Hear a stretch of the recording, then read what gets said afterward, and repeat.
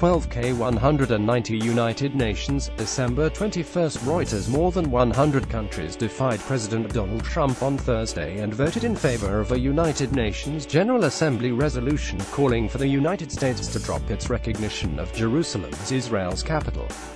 Trump had threatened to cut off financial aid to countries that voted in favor. A total of 128 countries backed the resolution, 9 voted against and 35 abstained. Trump's threat appeared to have some impact, with more countries abstaining and rejecting the resolution than usually associated with Palestinian-related resolutions. Nevertheless, Washington found itself isolated on the world stage as many of its Western and Arab allies voted for the measure. Ahead of the vote, the United States said it was singled out for attack at the United Nations over Jerusalem, which holds Muslim, Jewish and Christian holy sites. The United States will remember this day in which it was singled out for attack in the General Assembly for the very act of exercising our right as a sovereign nation. U.S.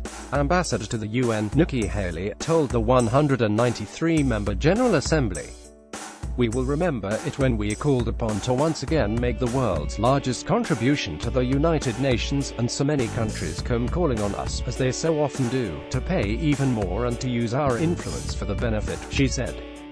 Earlier this month, Trump reversed decades of U.S. policy by announcing the United States recognized Jerusalem as the capital of Israel and would move its embassy there. The status of Jerusalem is one of the thorniest obstacles to a peace deal between Israel and the Palestinians, who were furious over Trump's move. The international community does not recognize Israeli sovereignty over the full city. The vote was called at the request of Arab and Muslim countries. The United States, backing its ally Israel, vetoed the resolution on Monday in the 15-member UN Security Council.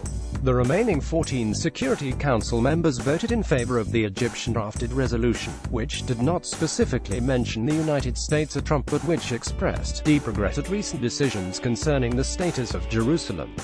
Israel rejects the UN decision and at the same time is satisfied with the high number of countries that did not vote in its favor, said a statement from Prime Minister Benjamin Netanyahu's office. Israel thanks U.S. President Trump for his unequivocal position in favor of Jerusalem and thanks the countries that voted together with Israel, together with the truth. Turkish President Tayyip Erdogan told the United States it could not buy Turkey's support in Thursday's vote. "Mr. Trump, you cannot buy Turkey's democratic will with your dollars," Erdogan said in a speech in Ankara.